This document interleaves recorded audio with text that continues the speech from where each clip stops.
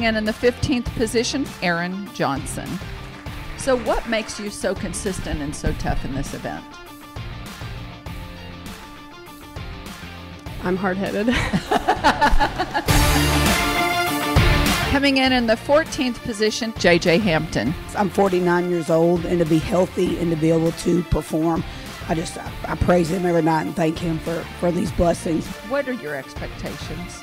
I'm going to go kick ass. That's my expectation. Coming in the 13th position, Hope Thompson.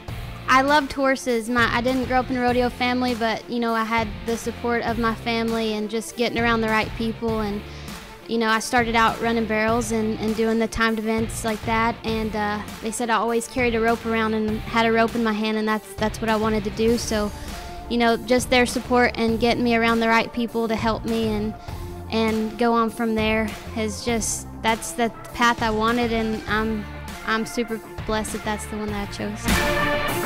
Coming in the 12th position, Kirby Eppert. How do you practice being that fast? Some days it's amazing how simple it is, and some days it's amazing how hard it is. In the number 11 position, Anna Bahi. Yeah, it started off really good. I was riding my sorrel Roy, and we've raised him. I got him from my uncle and grandpa's ranch in Gooding, Idaho, so we've had him since he was a baby. So it's been fun competing on him. I understand it was a tough year, though. Yes, we lost him last month, so that was pretty hard. Coming in the 10th position, Macy Fuller. Well, I brought a couple out here with me, and I mainly rode a horse I bought from Cass Kaiser all summer. He's the reason I'm here. And with the longer setup, I got a young horse that we raised, and I think it's going to be his time to shine out here. In the number 9 position, Amanda Coleman. I grew up on a surfboard. I could surf before I could swim. I don't really know how I got into rodeo. It kind of just happened. Didn't grow up in a rodeo family. Had horses at the house, and my dad would put me in a life jacket and take me to the beach, and he said when the board goes forward, stand up, and that's pretty much all I did. I surfed. I high school rodeoed and stuff, but I still, every summer at the beach. In the number 8 position, Tanea Silverberg. Well, the first thing I learned was to drop coils, and the second thing I learned was to catch. And when you put that all together, you learn to be fast. And like my dad never gave me the option. He said, you take your first best shot, you go past that, you're not going to win anything, so you better throw your rope. And in the number 7th position, Shelby Beaujolais. I'm from Calgary, Alberta. I grew up in a really small town called Langdon.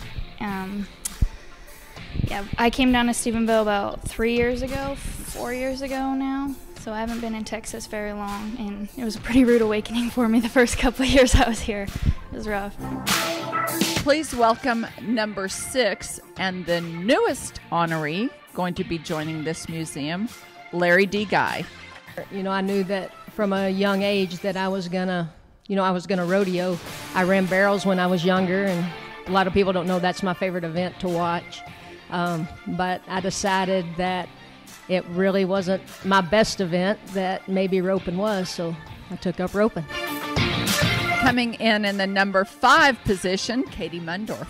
When I had my daughter, I thought, it takes sometimes forever to build a horse. So I thought if she ever wanted a horse, that I wanted one ready when she was 8 or 10 or whatever. And I forgot what a drug it was, and entered a few jackpots, and next thing you know, I was entering amateur rodeos and then going to some bigger jackpots and finally pro rodeos. So. And here we are. Yep. And in the number 4 position, Jordan Fabrizio. From the time that I was a little girl, I remember going to the all-girl rodeos and watching my mom competed, and you guys, I remember JJ and Larry D, and so I've seen it when it was at that stage, and then I saw it evolve from there. And it's kind of cool that we've all sort of banded together. I know JJ puts on a big breakaway. We have a couple in Amarillo and just everywhere, and we've kind of sparred each other on, and we've seen the numbers grow and the added money grow, and I think we fought, and I'm proud to say that we were the group that helped it get here. Y'all started it, and I think, but I it think takes somebody else to carry the ball. Coming in the 3rd position, Martha Angelone. I'm actually from Cross Junction, Virginia. I came out here probably 7 or 8 years ago. When I think of Virginia, I don't think of rodeos and breakaway roping. Yeah, there's not. There's there's absolutely nothing back there. My mom keeps asking me to come home, and I don't think she gets it that I'm not going to. And in the number 2 position, please welcome Jackie Crawford. I just feel like if you're in the winner's circle, your face is going to get shown a lot. You're going to get asked to do a lot of things, but there's been a lot of women that have put in a lot of work to see this happen. And not just the women that are competing, the people behind, the production of things, the people who added Breakaway to the amateur rodeos, the people who have, dads that turn out and husbands that support their wives to do this. There's so many more people than just the person that gets to be in the picture a lot. Coming in the number 1 position, Cassie Latham. So I got a degree in biological engineering, and just normal biological engineering. I actually will start using it here pretty soon, but for now I'm just loving just being a breakaway roper. This is something I'll remember for my whole entire life. It's basically all I've ever dreamed of. I mean, all of the work that we put into this, it's not just like you don't just show up and rope. I mean, it's hours of roping the dummy, riding horses, practicing, so it's just anything I could have ever dreamed of.